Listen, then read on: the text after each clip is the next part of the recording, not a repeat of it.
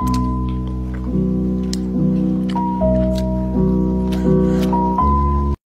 got paid today, so let's break down my paycheck to see what I make versus what I actually take home. My salary is $85,000 and I get paid bi-weekly, so my gross paycheck today was $3,269.23.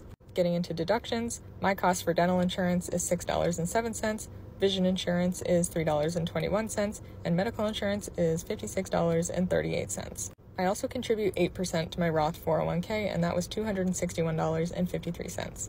As far as taxes, my federal tax was $671.75, and this is for things like Medicare and Social Security, and then I live in Arizona, so my state tax was $86.50. After taxes and deductions, my net pay that I actually take home is $2,183.79.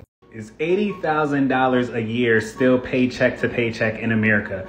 Absolutely it is, and let me just show you why. Now, this tweet sparked a lot of debates, and nearly everyone in the quotes were saying if you make this much money and you're living paycheck to paycheck, you're just bad with money and don't know how to manage. Let's just check the facts on that. Now, for this example, I'm gonna be fair. I'm not gonna use LA. I'm not gonna use New York. I'm gonna use Philadelphia. In Philly, after all the taxes, $80,000 is roughly $2,400 every 2 weeks or $4,800 a month. The average rent in Philly is $1,900 for an 800 square foot apartment. That's about a 1-bedroom. Now let's just see how much we could squeeze out that $4,800. Rent is $1,925. Groceries $400. Adjust that how you want. Student loans $450 because you made that $80K doing something.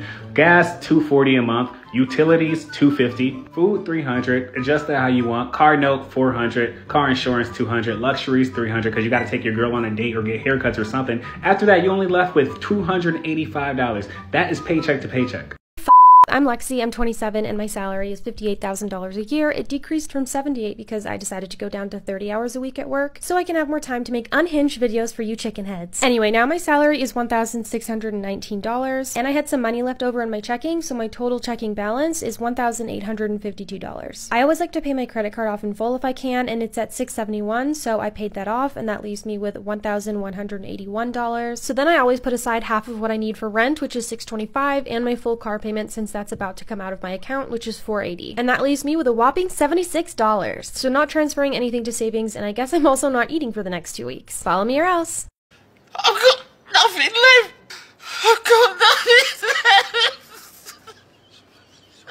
What my 6-figure paycheck looks like after deductions. Before I give you these deep details about my life, you should know a little bit about me. I'm 26, I work as a data scientist, and I live in the expensive state of Maryland. And I overshare about my finances on the internet. Now we're ready to get into it. Starting off strong, my gross pay before any deductions is about $6,700. Federal taxes, almost $1,500, and then state and local is $440. So that's almost $2,000 in taxes alone. Our country has failed us. I'm maxing out my 401k this year. That's about $1,000 per paycheck. Between dental, my FSA, and health insurance, that's about $140 per paycheck. I honestly forget what GTL automation is. My company lets us buy up to a week of PTO, so I purchased like 4 days. That's $77 per paycheck. So total deductions that I opt into is about $1,200. So I started with $6,700 and I'm left with $3,600. It almost gets cut in half. And then I decide to cut that in half again for my direct deposit. $1,800 goes into my checking. This is for all of my bills, all of my wants. And then $1,800 goes into my Ally Bank because that is a high yield savings account. It gives me 4.5% interest. If you want to see how I budget $3,600 per month, check out my page or let me know if you want an updated video. How much do we have left? 40 bucks. That's it? Well, you guys want to get something to eat? Much I actually take home as a 26-year-old financial analyst making $79,000 a year.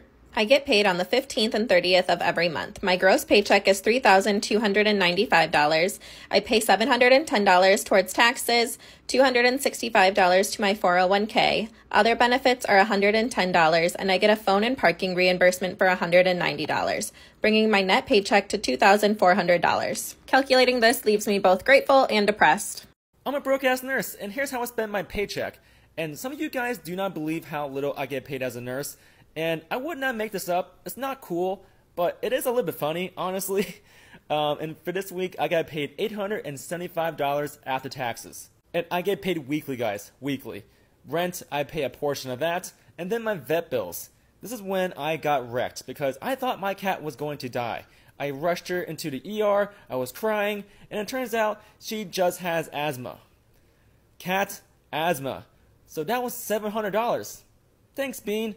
Oh, and also, she has an inhaler now, with a spacer. Do you know why? Because she's a freaking cat and she can't use an inhaler without a spacer. So I'm doing that now. Food, I only spent 80 bucks. Not that bad. Not that bad, honestly. I'm trying to get that down lower, but we'll see. It's hard when I only get pleasure from food.